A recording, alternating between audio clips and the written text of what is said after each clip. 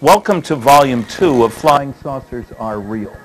We'll present information on the famous Betty and Barney Hill abduction case, the star map work that tells us where those particular alien visitors originated, supposed autopsy of an alien being recovered in New Mexico, the Operation Majestic 12, MJ-12 magic papers, which I think are the most important documents ever leaked to the American public.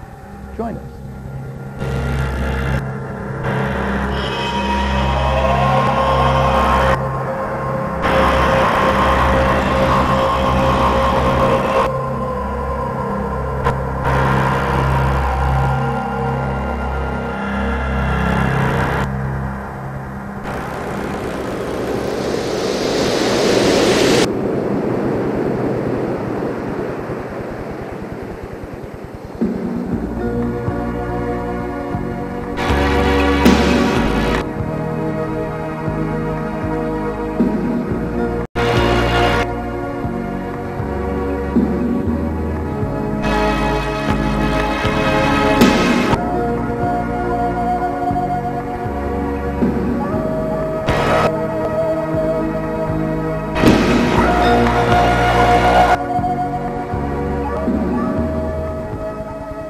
There is no way in the world I can tell you everything you always wanted to know about flying saucers in one program or even 5. What I can do is sort of take you by the hand and lead you past the evidence that has led me to the conclusions that I've reached after 35 years of study. The evidence is simply overwhelming that planet Earth is being visited by intelligently controlled extraterrestrial spacecraft. Some UFOs are alien spacecraft. It came from this direction over here, which is toward the Holiday Inn, and just came straight up and then moved directly over us, and then out over across the bay and took a right-hand turn and went in a northeast direction and then blinked out.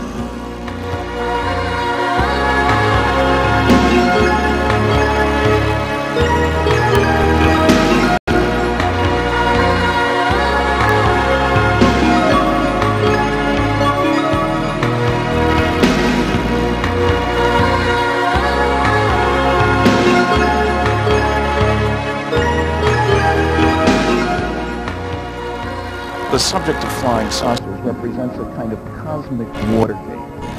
That is to say, some few people in the governments of the United States, Canada, undoubtedly many other countries have known since July 1947, when 2 crashed flying saucers and their crews were recovered in New Mexico, that some UFOs are extraterrestrial spacecraft. Area 51, that mysterious corner of the Nevada test site, is no longer much of a secret. The fact that secretive things go on here is a given, even to the Soviets, who make daily spy flights over the facility to take a peek at what's going on. It's the perfect place for secret things, but of course, that's no secret. 51 is ringed by the forbidden vastness of the Nevada test site, by the looming Groom Mountains, and by sparsely populated desert expanses. The few people who do live out here have no love lost for the military, but they're conservative, patriotic, and they mind their own business. You ever see stuff you can't explain? Sure, lots of stuff. Care to elaborate? No. UFOs. Is there a government conspiracy to keep the truth from America? Tonight on the UFO Conspiracy, a team of investigators uncovers provocative new evidence. We're dealing with a cosmic Watergate. Thursday, October 11th, 1973, around dusk. Charles Hickson and Calvin Parker were fishing at this site on the Pascagoula River when they say a strange Craft emitting a bluish light came down and hovered just above the ground 30 feet away. Now living and working in Golden Meadow, Louisiana with its family, Calvin believes the U.S. government has knowledge of extraterrestrial life that it is hiding from the public. I think the government more or less knows about them, but they're just scared to get it out in the public. Do you think the United States government is keeping something from us about UFOs? There's no doubt in my mind that they are.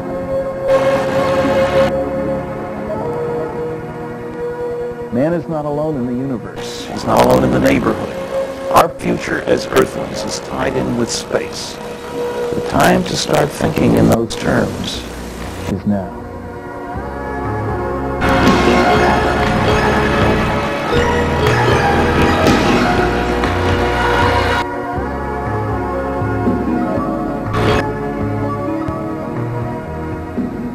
There are three different categories of UFO sighting reports. First, the IFOs, that is, UFO sightings converted into identifiable flying objects. People have seen all kinds of things, and most sightings can be explained. Having said that, let's forget Category 1 sightings. Category 2 sightings must also be dismissed. These are the reports for which there is insufficient information on which to base any kind of scientific judgment as to what was observed. If you don't have enough data, forget it. There's no point in wasting your time on those sightings. Finally, that leaves us only with the sightings in Category 3. These are the reports by competent observers of strange phenomena in the sky or on the ground, which the observer cannot identify, which remain unidentified after investigation by competent investigators, and which furthermore we judge to be manufactured objects based on the way they look, not just lights in the sky, and we deduce they were made someplace else based on the way they were observed to behave. This home videotape was recorded during one of the trips to the Groom Mountains. Okay. Good luck.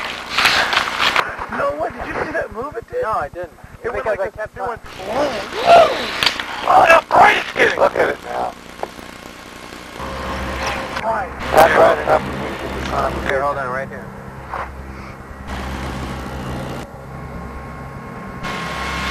Are you there? No.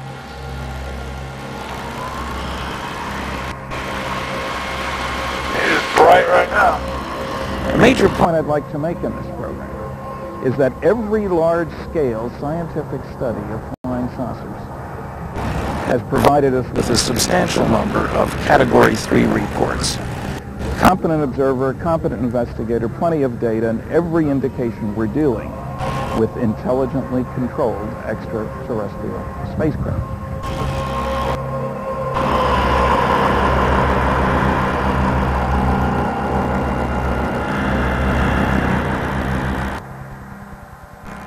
This is one of 3 videotapes of a bright light in the skies over Gulf Breeze. This is another. People have flocked to the south end of the Bay Bridge in the past few weeks in droves over recent reports. What brought you out here in the first place? Curiosity. I'm a skeptic and I don't believe in flying saucers. I had to come to see for myself. Well, what do you think now after what you saw? Well, I'm still not convinced it's a flying saucer, but it's not a plane and it's not a helicopter. So whatever it is, I still haven't made up my mind. Now, the largest study ever done, official, comprehensive, government-sponsored study of flying saucers, was completed, believe it or not, way back in 1955. The study was done by the Battelle Memorial Institute in Columbus, Ohio, a very well-respected research and development firm. That was Battelle's job to go through 3,200 sightings from the Blue Book files for the period 1947 through 1952, and a very few thereafter. Every sighting report was eventually categorized as something or other. Aircraft, balloon, astronomical, miscellaneous, the insufficient information category, and of course the unknowns. Every sighting was evaluated as to quality. Subjective evaluation, but a useful one. They put all this data together in a big fat report, Project Blue Book, Special Report number 14. Now, unfortunately, the report itself has never been publicly distributed by the Air Force. Instead, what was given wide distribution was a 3-part package. A press release, from which I'll quote in a minute.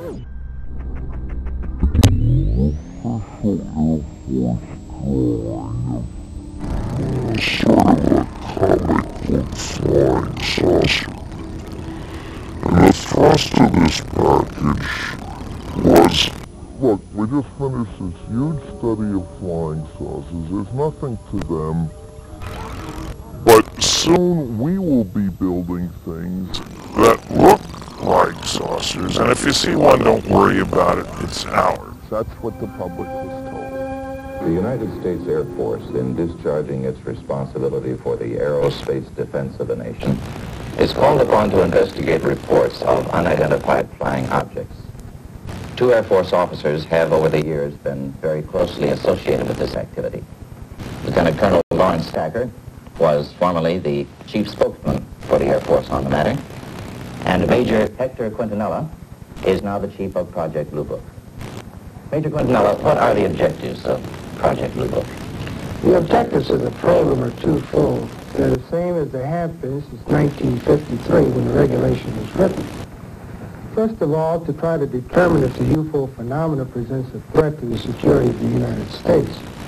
And second, to determine if the UFO phenomena exhibits any technological advances which could be channeled into research and development.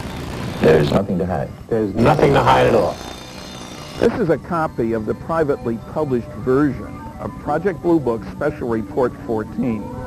It is kind of interesting that the press release didn't mention the title of the report, because surely some reporter would have said, what happened to 1 through 13? They were all classified at that time, and the Air Force certainly wasn't talking about them. Now, in the press release, the Secretary of the Air Force, mind you, Donald Quarles, said, quote, on the basis of this report, we believe that no objects, such as those properly described as flying saucers, have overflown the United States. Even the unknown 3% could have been identified as conventional phenomena or illusions if more complete observational data had been available, unquote. Well, let's look at the categorization of the 3,201 sightings. You'll notice that there are several different categories, psychological aberrations, that's a nice way of saying crackpot cases, but the ones we're interested in are the unknowns. And you'll notice that the percentage of unknowns wasn't 3%, it wasn't 6%, it wasn't 12%, it was 21.5%. 7 times greater than the public was told by the Secretary of the Air Force. I suppose if one were generous, one might say that he wasn't very good at arithmetic. Now, the skeptic at this point might say, hey, wait a minute now, you said earlier that they did a quality evaluation of all those sightings. How do we know that those unknowns aren't just those 2-second observations at 4 in the morning by the town drunks of the world? Perfectly legitimate question. Let's look at the quality evaluation of those same 3,201 sightings. The better the quality of the sighting, because of the background of the observer, the duration of observation, the circumstances, the more likely to be listed as an unknown. Exactly what you'd expect if the unknowns were really something different. Say hello now to Derek from Norfolk. Hello, Derek. Hello, Nick. Hello. What do you believe in? Well, I believe in the UFOs. Do you? I have seen a UFO, actually. I live in Norfolk. I used to be a security guard, so I used to wander around quite a bit at night time. Yes. And remember, at this point, we're dealing strictly with unknowns. Forget all the things that turned out to be Jupiter and Venus and searchlights on clouds and flocks of birds. I mean, the list is as long as my arm. First, what did they look like? Well, typically we're dealing with the unknowns, with apparently round, symmetric, seemingly metallic, disc-shaped objects, definite size, shape, surface texture, things sticking out that might be landing gear, might be antenna, might be decorations. We don't know. Those are interpretations. Typically, but not always, bigger in diameter than thickness, sometimes with a kind of dome, size ranging from, say, 10 feet in diameter up to perhaps 150 feet in diameter. That was the biggest category of unknowns, but there were also some very exciting reports of large cigar-shaped so-called motherships, into and out of which the little discs fly. Now, with just a physical description of these unknowns, the round ones, the huge mother-shaped objects, the huge cigar-shaped mother vehicles, we have no basis at all for saying these things come from off the Earth. Why not? Well, because there are at least 50 different companies down here on the surface of this planet that could build things that looked as I described. They built a lot of the stuff that's here at the Space Center. You know, Lockheed, NASA, Rockwell International, under contract to NASA, Boeing, and a bunch of other companies. It's only when we add into the picture the behavior of these unknowns that we're suddenly forced to concede that we're dealing with something of extraterrestrial origin. Because these round, metallic, disc-shaped objects were able to sit still in the sky, hover, move straight up, straight down, move forward and then back without turning around, move at extremely high speeds horizontally, say 8,000 miles an hour as observed on radar, make almost right-angle turns at high speeds like 2,200 miles an hour. All this rather unusual flight behavior typically without any visible external ends, without any wings, without any tail, without any noise. Area 51, that mysterious corner of the Nevada test site, is no longer much of a secret. The fact that secretive things go on here is a given, even to the Soviets, who make daily spy flights over the facility to take a peek at what's going on. A man who once worked at Groom Lake as a technician wrote this letter explaining how he inadvertently walked into the wrong hangar and saw what appeared to be a large metallic disc under a tarp. And an airman who worked at Nellis at a radar installation says he and his fellow servicemen watched over a period of 5 nights unusual objects flying over the Groom Mountains. He says the radar images indicate the objects zoomed into range at speeds of 7,000 miles per hour and then would stop on a dime, and that nothing we have is capable of doing that. The airman says that when word of his sighting got out, he was ordered to turn off his radar sensors for that area and told to keep quiet about the matter because it did not happen. And I submit to you that back in the early 50s, there was no company on the surface of this planet that could, in quantity, because people often reported seeing whole flocks of these things, that could in quantity build things that both looked as I described and acted as I described. Because if they could, we Earthlings would no longer be building F-16s, 17s, 18s, MiG-29s, Mirage 5. The single most important thing about a flying saucer, from any government's viewpoint, is the potential for utilization of the technology for military purposes. Major Clinton, what are the objectives of Project Blue Book? First of all, to try to determine if the UFO phenomena presents a threat to the security of the United States.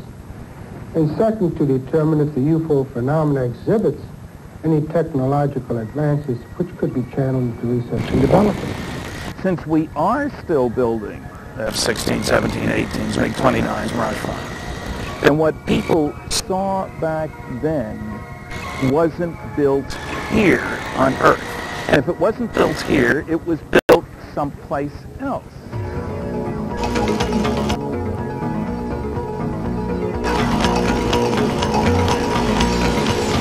Received downlink television from the forward bulkhead camera of the cargo bay of the orbiter.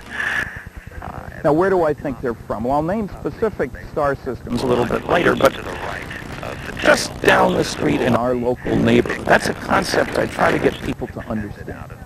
Within 54 light years of here, in all directions around us, there are about 1,000 stars. Of those 1,000 stars, 46 are similar to the sun. Not too hot, not too cold, not too old, not too new, a lot of other similarities, and might be expected to have planets and life. That's our focus, our local neighborhood.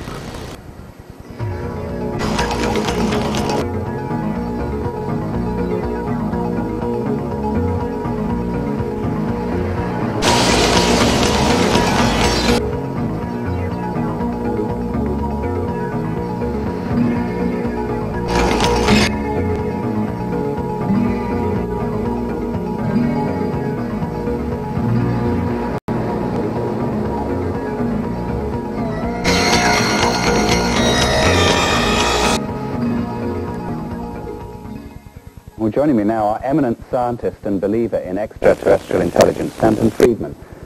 Stanton, if I can start with you, you are a nuclear physicist. You have your feet very firmly on the ground as a scientist, yet you believe in UFOs. How does this come about? It's very easy, since 2/3 of the people who express an opinion about flying saucers say they're real, and the greater the education, the more likely to believe they're real. It would be surprising if I didn't. It comes because I've spent 38 years collecting evidence, reviewing data. I've lectured at 600 colleges. I get lots of feedback. I've published 70 papers. That gives you more feedback. I do a lot of investigation. It's unlikely that anyone who's ever seen these photos will forget them. Odd shapes in the sky, accounts of laser-like blue beams, descriptions of alien creatures, and close encounters over the road. And even though I had the photos right there in front of me, and he was telling me all this, it was still hard to accept because things like that just don't happen, A, in Gulf breeze, and B, to us. Burbank Tower, this is American Flight 812. Over. That's nothing from this world. You suppose the passengers saw it? I doubt it. Most of them are asleep. But it was quite a jolt, Jeff. I'll check. Good. We'll get it ready for landing. Keep it quiet until we get instructions. Right. Okay, Denny. We normally think of courage in space flight in terms of how brave anybody was to get in the top of this rocket with all that propellant sitting below you, or any of those others, crammed. Who knows what's going to happen? Our jet jockeys who take their chances in very sophisticated, unforgiving equipment.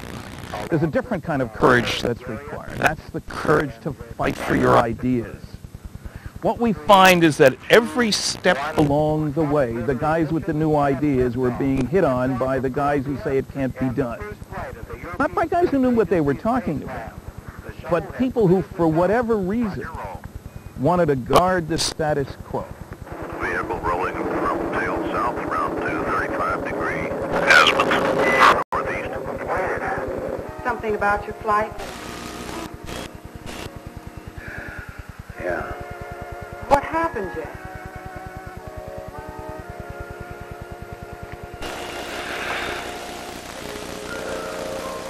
I saw a flying saucer. Well, did you report it? Yeah. I radioed in immediately, and they said, we'll keep it quiet until you land. And as soon as we landed, big army brass grabbed us and made us swear to secrecy about the whole thing. If there's anybody out there that got started just a little bit before we did on his or her technological kick, what do they know that we don't know? And how much time head start could they have? There are stars out there that are 5 billion years older than the sun. That's billion. Surely we could give them 1 million years head start on us. We've only been around 1 million years or so, something like man. The solar system's 4.5, 5 billion years old. So surely somebody out there could have 1 million years head start. Within 54 light years of here, in all directions around us, there are about 1,000 stars. Of those 1,000 stars, 46 are similar to the sun. Not too hot, not too cold, not too old, not too new. A lot of other similarities. And might be expected to have planets in life. That's our focus, our local neighborhood.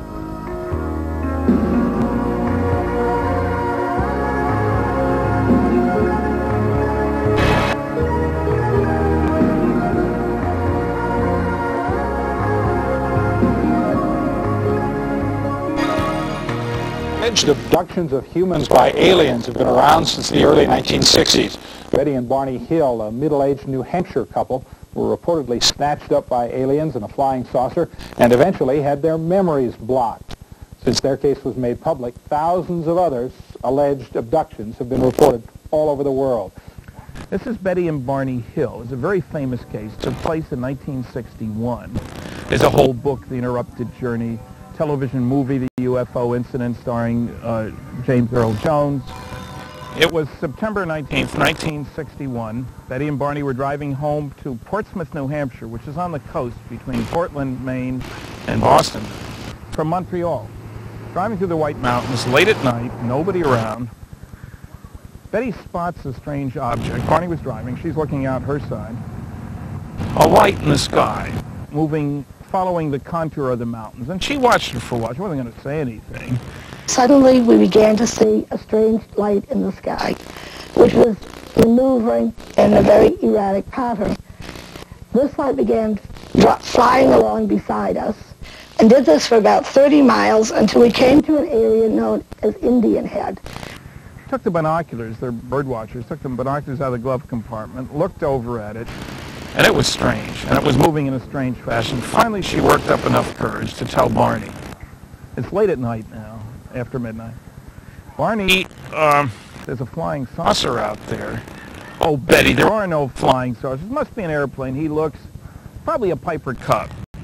Don't worry about it. You know what a Piper Cub's doing up there at 1 in the morning, I don't know, but she says, Barney, it can't be. Look at it. Look how it's moving. Look at the lights. Oh, maybe you're right, Betty. It must be a helicopter. A helicopter. There are no flying saucers. And they talk quietly as they're heading south in the valley. This is following the hills. And suddenly it moves out across the road. And at that place, this light left the top of the mountain, came out over the highway, and stopped in midair directly in front of us. Barney jams on the brakes, gets out of the car. He's bound and determined. He's going to prove to Betty there's nothing strange about that strange thing out there. In the first place, it's sitting still. It's just hovering. Less than 200 yards away, he estimates, 60 to 80 feet in diameter, just sitting there and no sound. Sitting there. No visible external engines, no wings, no tail, no blinking red and green lights. He cranks up the binoculars. There's a double row of windows there. He's moved out away from the vehicle now. Suddenly, he gets scared because on the other side of the windows looking back at him are some strange-looking beings. He panicked and he ran back to the car saying they planned to capture us. We had to get out of there. And we went speeding down the highway. He burns rubber. He's getting out of there. And at that point, we heard beeping sounds and the car vibrated. They see a sign that says Concord, New Hampshire. 17 miles. Should have been 50 miles. There's a lot of other strange little details that you have to read the book, The Interrupted Journey by John Fuller, to get. Now, when we arrived home, we had many puzzles. Tops of Barney's shoes were scuffed. Our watches had stopped functioning. There were highly polished spots in the trunk of the car. Anyway, they report to the police that next day, who say, call Pease Air Force Base, which is just outside Portsmouth. They report it there. They hear about NICAP, a group that investigates UFOs. So a month later, a NICAP investigator comes out and gets their whole story. But he has them go over the story systematically. What time did you leave Montreal? How fast were you driving? How much time for coffee and gas? And what time did you get home? When they do it this way, it becomes painfully obvious that they got home at least 2 hours later than they should have gotten home. It's only 192 miles. But the biggest mystery of all was the fact that it had taken us 7 hours to drive 190 miles. It suggested then that they see a hypnotist to find out what happened during the missing time interval. Well, they were both busy people. Betty, a social worker supervising the welfare department, state of New Hampshire. Barney working in the post office down in Boston, but on the Governor's Civil Rights Commission. Betty checks with a colleague. As a social worker, she knew lots of psychologists. You know, we seem to have this missing time. Don't worry about it. Your memory will come back. Just wait a while. So they waited. And waited and waited and waited. And Betty had nightmares about strange beings kidnapping them. Barney developed an ulcer that got so bad he couldn't go to work. By now, 2 years have gone by, and they've got to do something. They got to get Barney back to work. Betty gets a referral, or Barney gets a referral from a psychologist to a psychiatrist, Dr. Benjamin Simon, down in Boston. And the idea was to take care of two problems at once. Find out what happened during the missing time and get rid of the ulcer so he could get back to work. Okay, every Saturday morning they drive the 60 miles to Boston. Betty waits outside. Barney goes in. Dr. Simon hypnotizes him, has him relive, not retell, but relive with all the emotions a portion of the experience. I can't do it anymore. He tapes it. Induces amnesia at the end of the session, so Barney won't remember what he said, can't talk to Betty about it. Calms him down. Some of these are pretty powerful sessions. Sends Barney out, brings Betty in, does the same thing with her. Mama, please tell me where I am. This is where am I? Please tell me here. Why am I here? Where am I? What? This goes on every week for 3.5 months, neither one of them knowing what's going on in the sessions, except that there must be something good happening because Barney's ulcer's taken care of. He's able to get back to work. Finally, Dr. Simon figures they're ready. He brings them both in together instead of separately and plays back a composite tape of all these sessions. I've heard the tape. They're astonished to find that they had each independently relived the same incredible experience. The beings that had been on the craft, now standing in the middle of the road, a dirt road, blocking our way. The car motor stalled. They separated, came up onto each side, took us out of the car, and at that point, I realized that they undoubtedly planned to take us on board. Of that craft having landed, of them being taken on board against their will, treated as specimens. Stick a needle here, scrape a little skin there. I was taken into the first room, Barney into the second room, where we were given, as the leader, as I call him, gave us testing. No religious messages, no trip anywhere. Our examinations were very much similar in that with both Barney and I, they checked our eyes, ears, nose, throat, took samples of our hair, fingernail, and they scraped our skin. They were put back out, told they wouldn't remember, and didn't until this elaborate, sophisticated, expensive procedure was conducted. Now, let's face it, that's a pretty far-out story. Well, I read the book, The Interrupted Journey. I read the 2 Look magazine articles. I talked to John Fuller, talked to Dr. Simon. It was in my gray basket. Not black, not white, maybe. Everybody needs a gray basket about UFOs. And then I had the lucky opportunity in November 1968 to spend 4 hours with Betty and Barney, just the 3 of us, in Pittsburgh, where I was living. I was very impressed with them. Obviously sensible, sensitive, intelligent people. Make a long story short, I buy the story. And you say, big deal, you believe them, where's the evidence? Well, there's a lot of different kinds of evidence. I only want to focus on one part of it as appropriate for being here at the Space Center. Betty, under hypnosis, is reliving how she's trying to get the leader of this 11-being crew to tell her where he's from. And the understatement of the decade, I said, I know you're not from this planet. Now, Barney was in another room. They were being examined separately. So finally, to get her off his back, this leader shows her what I can only describe as a 3-dimensional star map. It was like an aquarium with points of light, which were supposedly stars, 3 feet by 2 feet by 2 feet. 3 different kinds of lines connecting these stars for trade expeditions and occasional expeditions and regular heavy trade. 2 big circles that were supposedly the base stars connected by lots of lines. And she's looking up at this thing, and she asks the leader, well, where are you on the map? Wise guy alien, he says, you know where you are on the map? I told him no, that I knew nothing about astronomy. How can I tell you where you're from, where I'm from, if you don't know where you're at? I just didn't have the necessary knowledge. Now, poor Dr. Simon, the psychiatrist, world-class expert on post-traumatic stress syndrome using hypnosis to unlock what happened. I mean, it's bad enough he's got 2 intelligent people here telling this crazy story about a saucer landing beings taking him on board, but now he's got a star map and trade routes, oh boy. He asks if Betty can remember what the map looked like. She says yes. He gives her a post-hypnotic suggestion. If and only if she can remember it accurately, please draw it later on. She goes home and she draws, and you can see it here. This is what was published in the book. And it's kind of fascinating. Trade routes and occasional expeditions, but there is one little teeny tiny problem. What does it mean? We have no reference point. It's obviously not all the stars in the galaxy. It's not all the stars in the neighborhood. We'll never know is what people thought. Maybe it means something, maybe it doesn't, but there's no way to find out. Well, a brilliant woman named Marjorie Fish had read the book. She was curious. She didn't think aliens would look anything like us, and they seemed to be sort of humanoid.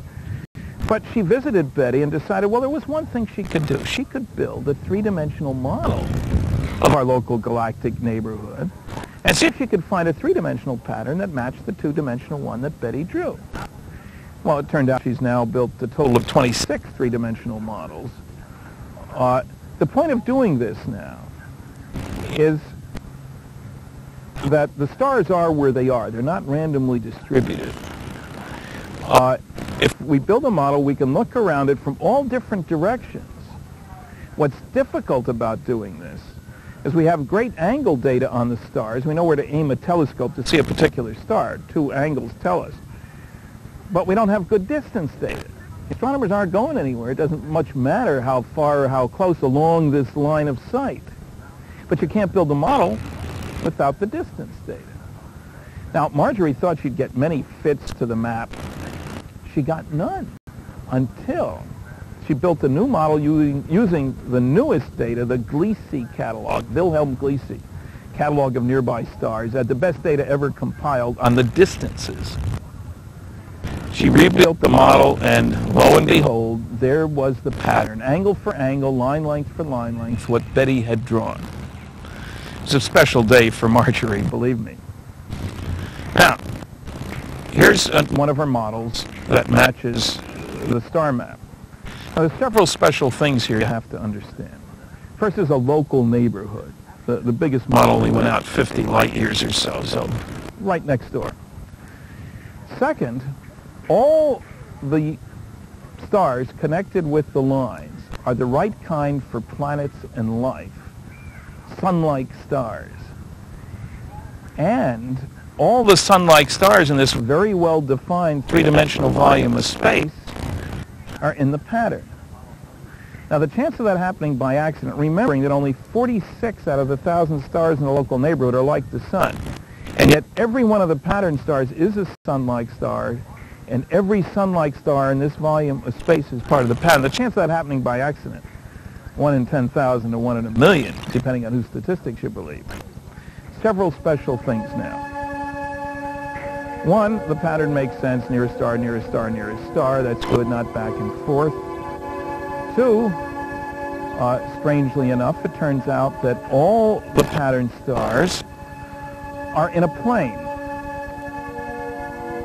It's like pepperoni on a pizza pan, thin pizza, all in a plane, rather than raisins in a big fat loaf of raisin bread, which is what you'd expect, that they'd be distributed all over the place. Nobody knew that before Marjorie's work.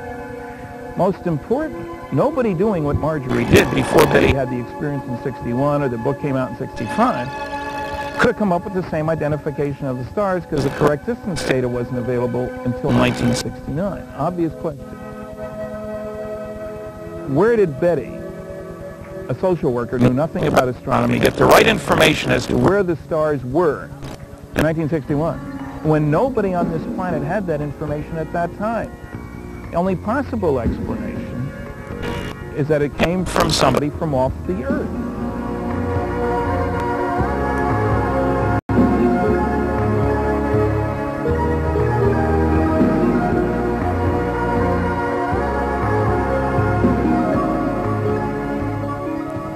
We can see that the source of that information had to be somebody who'd been away from the solar system. None of us Earthlings have been, so far as we know. Even more intriguing, I suppose, is the fact that this work tells us where those particular aliens originated. Here's a map that shows the names of the stars in our very local neighborhood. Our star is the sun up in the top right-hand portion of the picture. Now, we're out in the boondocks here. The sun is 4.5 light years from the next star over. There's not many stars behind us for 15 or 20 light years. We're out in the boondocks. The base stars, however, are 37 light years or so away from us. Zeta 1 and Zeta 2 reticuli, that's the Greek letter Zeta, and the constellation Reticulum. You can't see it from here. You've got to go down the equator or below. These two stars, Zeta 1 and Zeta 2 reticuli, are only a few light weeks apart. They're 100 times closer to each other than our star, the sun, is to the next star over. 100 times. So from a planet around one, looking over at the other, you can see the other star all day long, and with a not very big telescope, you can directly observe planets around the other star. Now, it wouldn't be surprising if there were earlier interstellar between the stars traveling, when your nearest neighbor is only a few light weeks away, as it is for them, as opposed to our situation several light years. Especially when I tell you one of the key features about this star, these two stars, is that they're about 1 billion years older than the sun.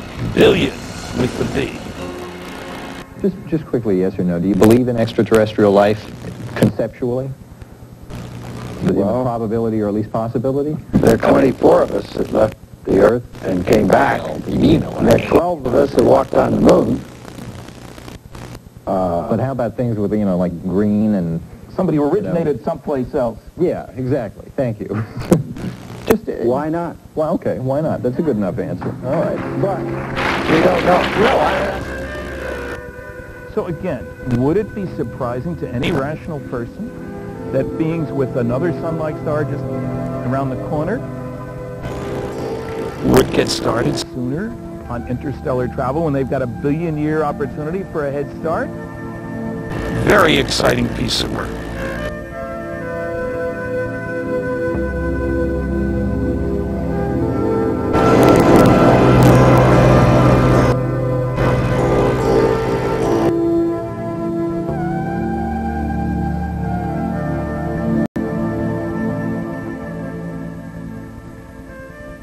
I received a copy of the radar report from Pease Air Force Base, where they had tracked an unidentified craft at 2:14 a.m. Just about the time we estimate that the UFO left.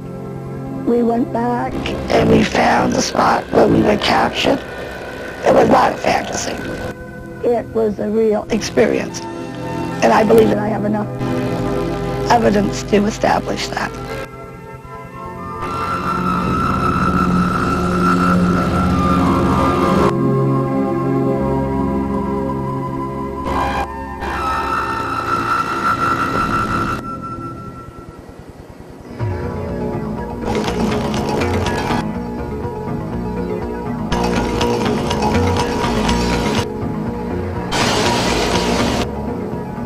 An obvious question, of course, is what do those guys look like?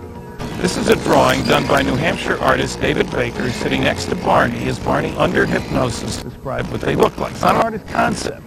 It's a police artist drawing of a kidnapper, if you want to look at it that way. Here is a sculpture done from a bunch of drawings like the ones you just saw. Your typical little gray man, or typical zeta reticulum, whatever you want to call him. 2 arms, 2 legs, a head and a body, skull bigger in proportion to the body than ours, big eyes, practically no nose, mouth, ears. Typical alien. Not a cross between a giraffe and a zebra.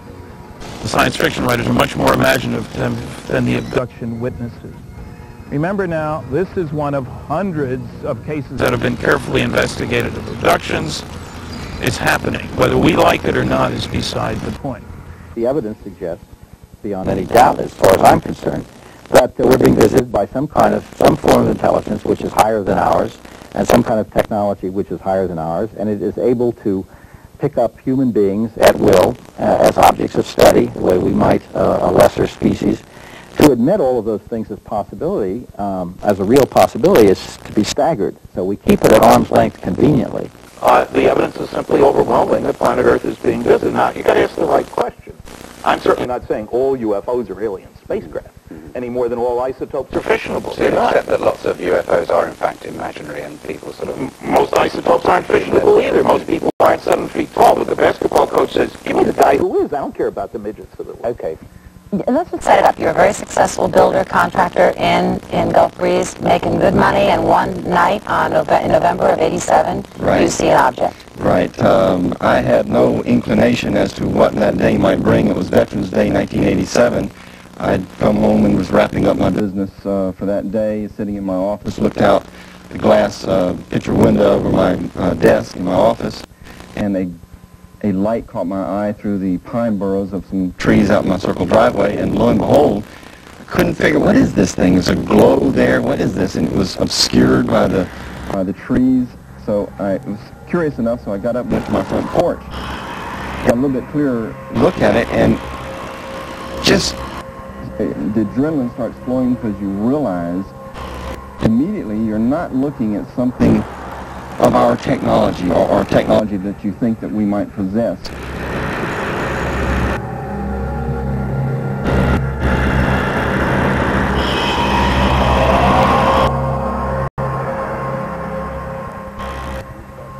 Charles Hickson and Calvin Parker, 2 Mississippi fishermen, reportedly abducted and examined by creatures aboard a UFO in Pascagoula in 1973. A doorway appeared and 3 creatures floated toward them. They just seemed to go out outside, and one right behind the other, and there was 3 of them. Area 51, that mysterious corner of the Nevada test site, is no longer much of a secret. We have communicated with several people who say they know of the saucer program. A technician in a highly sensitive position told us it is, quote, common knowledge among those with high security clearances that recovered alien discs are stored at the Nevada test site. A Las Vegas professional who once served in the military and was stationed at the test site says he saw a flying disc land outside the boundaries of Area 51. The best paper by far, in my opinion, was one by the late Dr. James E. McDonough. Jim was a professor of physics at the University of Arizona, and initially a skeptic about flying saucers, I was too, until I looked at the evidence. Jim personally interviewed over 500 witnesses. And these were almost all pre-screened cases, so he spent his time on the unknowns rather than knowns, which is the way to do it if you can manage. To make a long story short, he concluded that this is the most challenging scientific problem of our time, that some UFOs are of extraterrestrial origin, and that the Air Force Project Blue Book effort, at least, was completely inadequate from a scientific viewpoint. But he went a step farther. He presented information on 41 separate cases, subdivided into 6 groups, each group dealing with the typical objection of the debunker. You've probably heard them all. How come they're never seen on radar? Usually half a dozen good radar cases. And an airman who worked at Nellis at a radar installation says he and his fellow servicemen watched over a period of 5 nights unusual objects flying over the Groom Mountains. He says the radar images indicate the objects zoomed into range at speeds of 7,000 miles per hour and then would stop on a dime, and that nothing we have is capable of doing that. Why aren't they ever seen over big cities?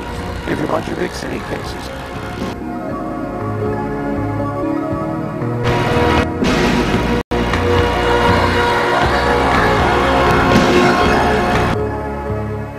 He gives you many multiple witness cases. 10 witnesses, 20 witnesses, 50 witnesses.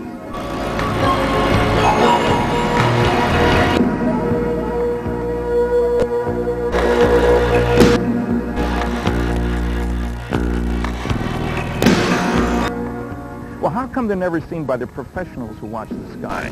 The meteorologists, the astronomers, the pilots.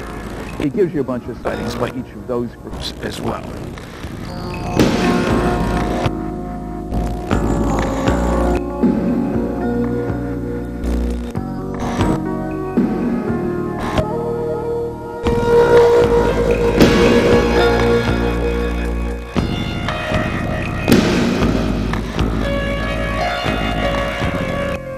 So you can raise any of those objections you wish, but please don't reach a conclusion until you've studied the evidence.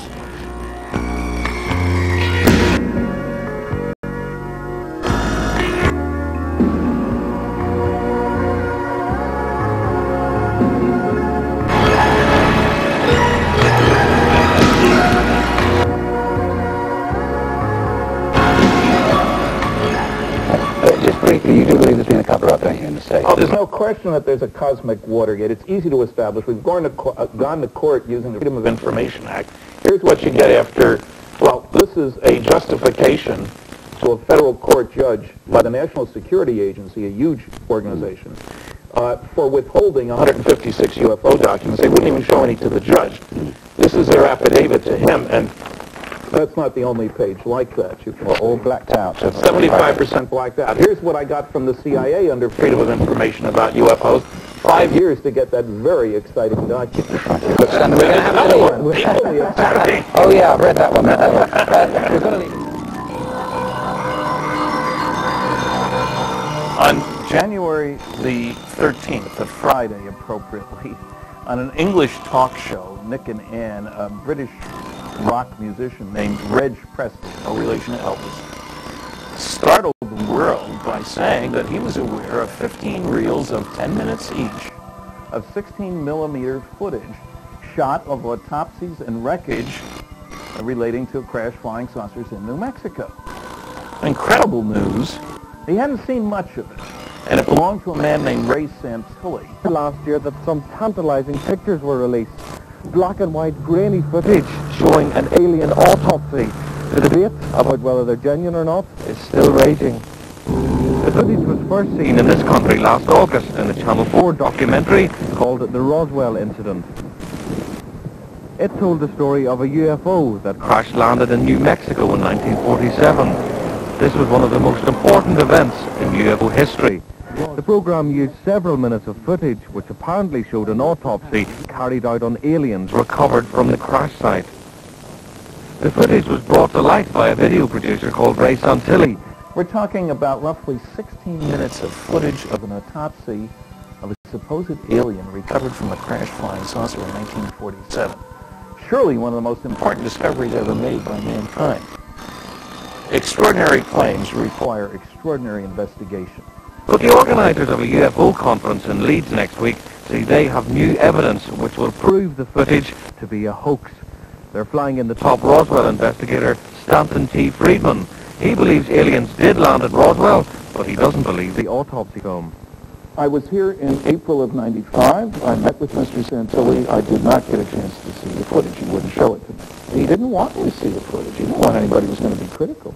He was looking for people who would go along for the ride, I think, who would say, yea, verily, this is the greatest thing since peanut butter. Now, on about July 2nd, there was apparently a mid-air collision between two flying saucers in New Mexico. One of them came down almost intact in the plains of San Agustin, a very remote area west of Socorro, New Mexico. The other part, apparently, part of it exploded, showering debris on the Foster Ranch, southeast of Corona, New Mexico, northwest of Roswell. And a couple miles away, apparently, bodies were found. There was some lightweight, very strong, seemingly structural material which couldn't break through with a sledgehammer. Very thin. And there were some I-beam-like pieces, perhaps 3/8 inch high. Had the weight of balsa wood, nothing to these things. But you couldn't cut them, break them, burn them, and there were strange pastel symbols along the inside of the eye. But as the first to talk to many of the key witnesses, without television cameras, without any public sort of side to this thing, I'm absolutely convinced that bodies were recovered at both locations. We have descriptions of those bodies from people who saw them. We have descriptions of wreckage. And that's a very important database. It's also important to realize that there was very strong intimidation of many of the people who were involved in this case. One of the people who was never said anything about this, wasn't spoken to until I spoke to him in 1989, was Glenn Dennis. He was a mortician at the local funeral home, the Ballard Funeral Home. And when he finally told his story, he had talked to a nurse at the base who had been involved in what was apparently an autopsy, cutting up little bodies that smelled to high heaven.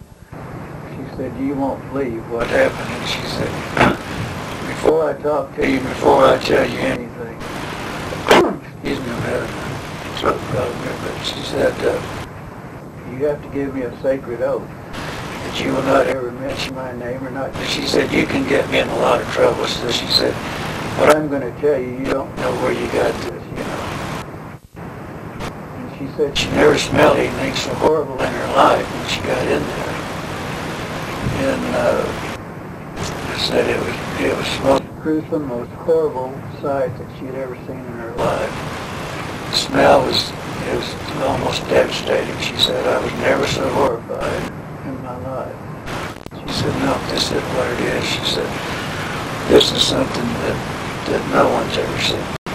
So there is no question from Glenn Dennis's testimony and the testimony of all these other people, people who saw the bodies out in the plains, that at least two saucers crashed, that wreckage was recovered, that the government grabbed all the goodies, intimidated the people, had bodies. And if there were bodies, there would have been autopsies. And if there were autopsies, there certainly would have been footage, film footage, shot.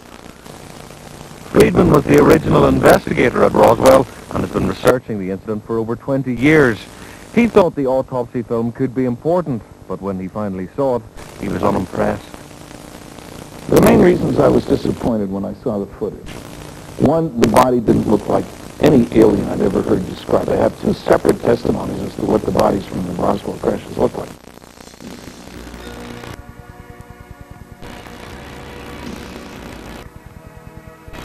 The question is the footage genuine?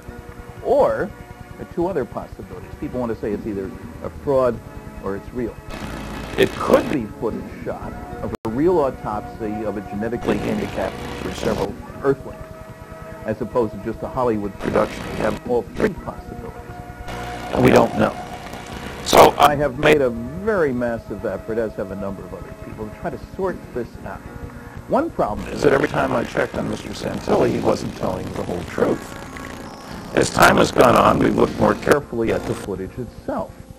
For example, there's one scene where the right hand seemingly is completely separated from the arm. There's a little wedge of space there. This is with 6 digits now.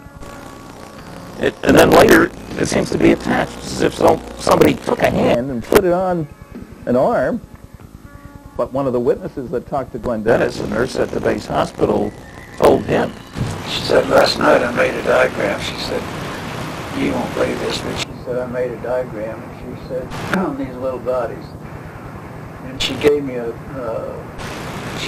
diagram of an arm, because she said the anatomy from the shoulder to here was real short, and this arm was longer here. Which is the reverse of our situation. She said 4 digits. That doesn't match. Practically no ears, nose, mouth. Just a little slit, some holes. And yet they're very clear ear folds, whatever you want to call them, and something of a mouth and certainly a nose. The eyes were very deeply set back and set in. And she said the amazing thing about the skulls that it wasn't like ours, that it was kind of like a newborn baby. They were kind of flexible, that, you know, the doctors couldn't move, that it wasn't, you know, like a hard skull. None of this stuff matches. Now, I cannot say that we have proven that this is a hoax shot by this company at this location on this date. But Mr. Santilli told me not only that they had boxes of material about the cameraman, which proved that he was who he says he was and where he says he was at the time. None of that's been put forth. But he also said that Kodak had dated the film. Well, as it turns out, they hadn't. He'd given them a piece of leader with no image on it. Well, Kodak's requirements were about 50 frames, 2 seconds worth roughly, of film full width, because shrinkage is important from determining dates, and with image that's in the autopsy footage. He promised to provide it, promised to provide it, promised to provide it. The wreckage in the film. Now, if you look carefully, the so-called I-beams, that they call them that, have strange symbols which spell video if you look at it in the right angle, which are sort of old Greek letters. Doesn't look anything at all like the replica that's been created by Dr. Jesse Marcel, working with an engineer. He handled pieces of the wreckage. And he's talking about I-beams like this size rather than this size. We've just got lots of questions and no answers. And some of those questions should have answers if we are to proceed on the basis that this stuff is legitimate. Extraordinary claims require extraordinary investigation. This footage has not had it. Well, I don't know why you're skeptical about everything. Well, you ask me, how can you talk about flying saucers if you haven't seen one? I tell them I've been talking about neutrons and gamma rays for 38 years. I've never seen one of those either. Yeah. But they're real. I've never seen Sydney, Australia. It's just briefly. You do.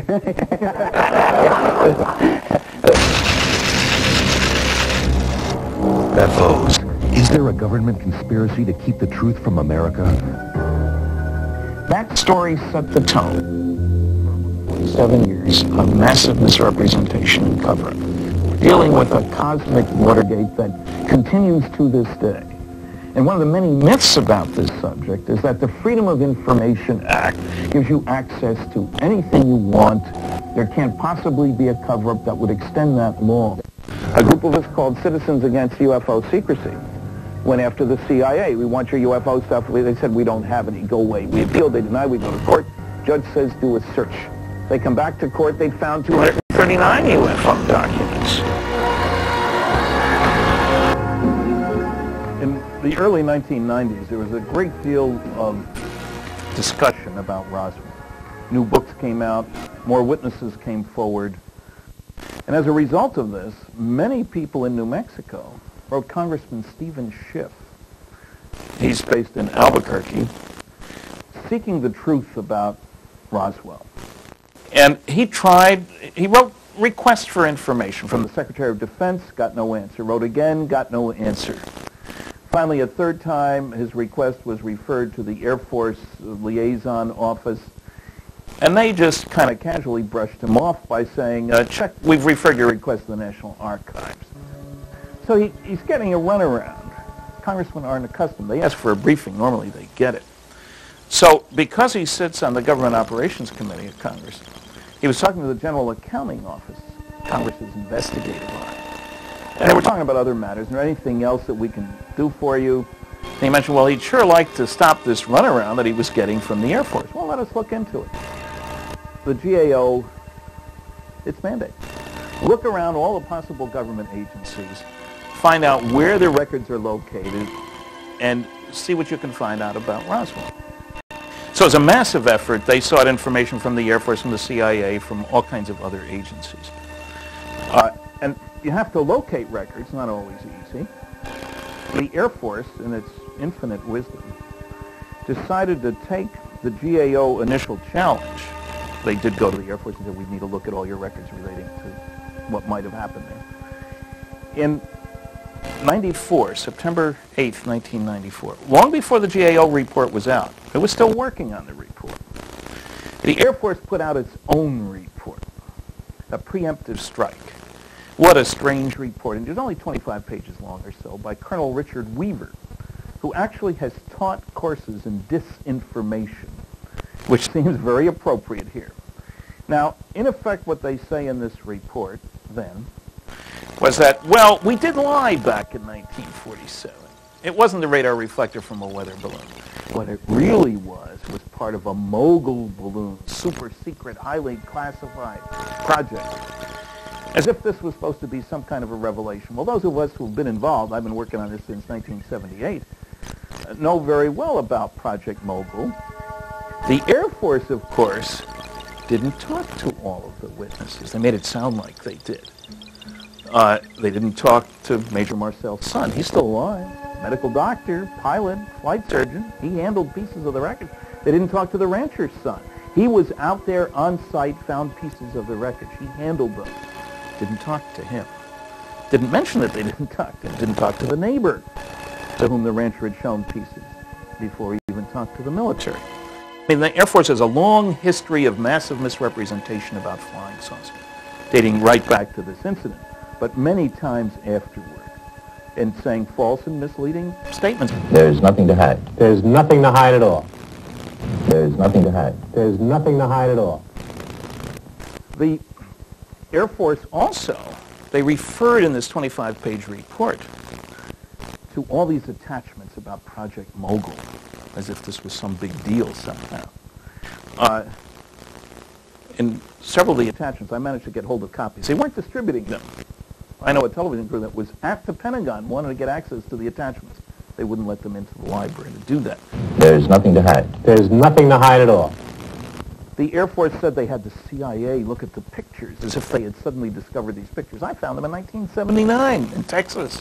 Pictures of General Ramey with wreckage in his office. Him and Colonel Dubose with wreckage in his office. It's phony wreckage.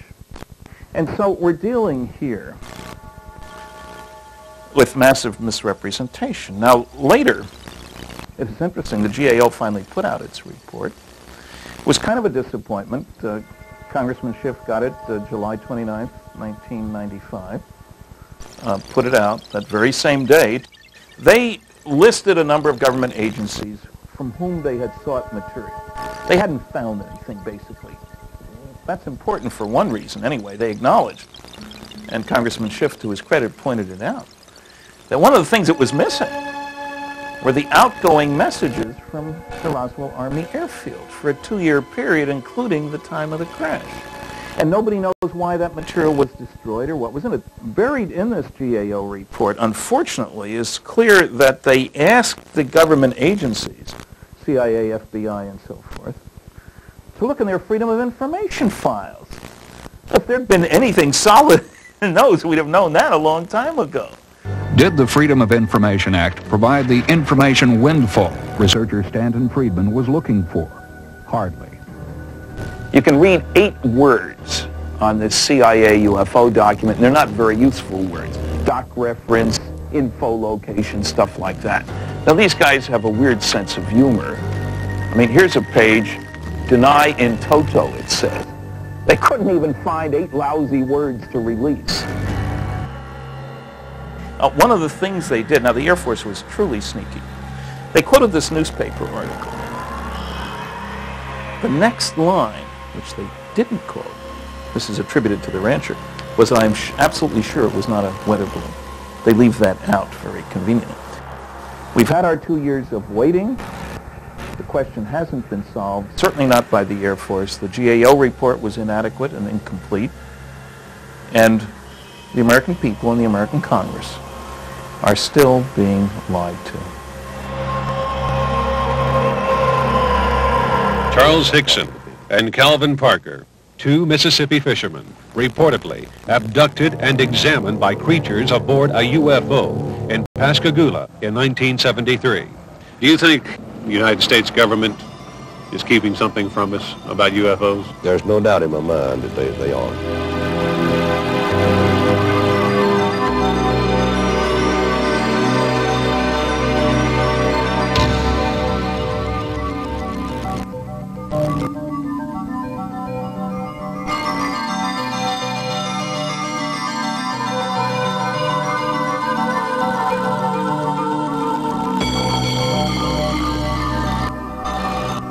In December 1984, I was first informed that two colleagues of mine in California, Jamie Chandray and William Moore, had received in the mail a roll of film on which there were 2 sets of 8 negatives each of a highly classified document which said that there was a crashed flying saucer recovered near Roswell, New Mexico in July 1947. It was a briefing for President-elect Eisenhower dated 18 November 1952.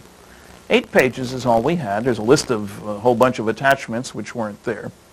And the 8th page was a supposed memorandum from President Truman dated September 1947 establishing a group called Operation Majestic 12. And the briefing for Eisenhower clearly states it's an intelligence and research and development highly classified activity. It names the members of the Majestic 12 group, which included the first 3 directors of Central Intelligence, several outstanding scientists. It was an all-star cast. The question, of course, is were these documents genuine? I spent well over a decade on these documents. Now, all the original members of MJ-12 were dead, the last one dying just 3 months before we got the documents, which is very significant no matter how you look at it. Document classification is confidential, secret, top secret, and then top secret something, ultra, umbra, magic, whatever. That's a compartmental designation. You can only have access to that information if you've been cleared for that compartment. I've been to 15 archives at one time or another, spending weeks at some of them, the Eisenhower Library, Truman Library, National Archives, Library of Congress Manuscript Division, etc.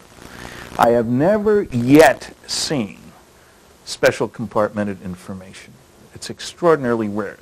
Another document received much more recently is a standard operating manual. What do you do if you recover the wreckage and bodies from crashed flying saucers? Also top secret magic. That's almost too good to be true. It's on a roll of film, more than 25 pages. Wow. Several of us, all of whom have worked on highly classified programs, all of whom have technical backgrounds, 4 of us altogether, have been digging into these very deeply. It is our consensus that we can't find any reason for rejecting these documents. We've all raised questions, but the documents pass the test. So I don't think there's any question that there really was a Majestic 12 group. What's interesting about the operating manual is it makes it sound routine, the recovery of wreckage. Remember, the government has the radar. They can spot something coming in. And it gives standard procedures for lying to the public and for how you box up this stuff, wrap it and ship it, and where different kinds of things go to, including bodies. And it stresses that national security here is what's the all-powerful element in determining what we do. If we got to lie to the public, if we have to give cover stories, an important part of this is to keep the Russians from knowing what we're doing. So these documents are probably the most important ones ever leaked to the American public. I worked under security for 14 years. I can appreciate the need for security about certain things sometimes. But I think it's time that the American people and the rest of the world got told that planet Earth is being visited by extraterrestrial spaceships, that we've known about it since 1947. We have bodies, we have wreckage, we've learned a lot of technology. I think the public can handle it. Don't you? Area 51, that mysterious corner of the Nevada test site, is no longer much of a secret. The fact that secretive things go on here is a given, even to the Soviets, who make daily spy flights over the facility to take a peek at what's going on. Area 51 is where Francis Gary Powers and the other U-2 pilots were trained in the 50s, and where the U-2 itself was developed. The SR-71 spy planes that spotted Soviet missiles in Cuba in the early 60s were also developed at 51. 51 is where stealth technology was nurtured, where Star Wars devices are still tested, and where all manner of CIA monkey business has been plotted and refined.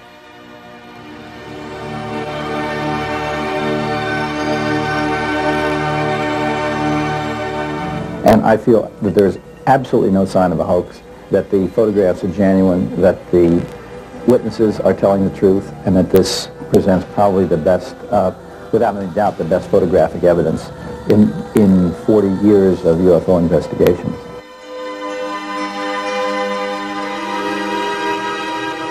If you have any information for Stanton Friedman concerning the events at Roswell, know of the whereabouts of any additional witnesses, or would like free information about UFOs, you may contact Mr. Friedman at area 506-457-0232, or write to him with a self-addressed stamped envelope at the address on the screen. The 105-minute full-length production of Recollections of Roswell contains first-hand accounts of testimony from 27 witnesses connected with the recovery of 2 crashed flying saucers in New Mexico in July 1947. It's also available through Mr. Friedman's office in Houghton, Maine. If you enjoyed the music on this program, it's from Angels, Aliens, and Archetypes and The Atlantis Factor by Mark Twain, and is available on CD or cassette from Backroads Music. Call the number on the screen or the website. Do you sort of extend your beliefs in things that most people don't believe in? I look for evidence. No, I look for evidence, but remember, most people do believe in flying saucers, so that doesn't, I don't fit into the box of things most people don't believe in. But the problem is, you can't dismiss eyewitness testimony too readily. The reason we can explain most UFO sightings as relatively conventional phenomena, Venus or whatever, is because people are good observers or lousy interpreters. We know it was Venus because they saw it in that direction at that time, at that angle above the horizon. You can't say they're lousy only if they describe something that doesn't fit. And in courts of law, after all, eyewitness testimony is extremely important.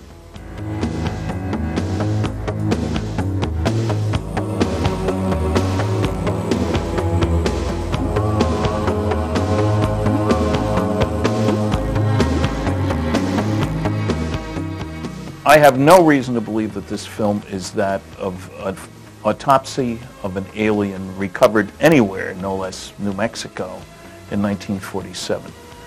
The body, the wreckage, the story, there is no validation whatsoever.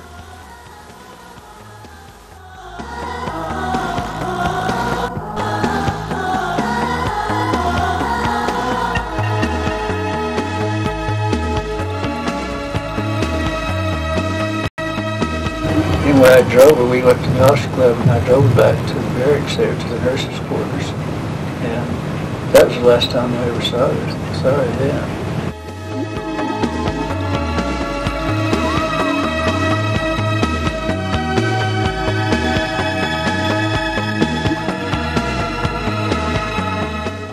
This is the most fantastic story I've ever heard. And every word of it's true, too. That's the fantastic part of it.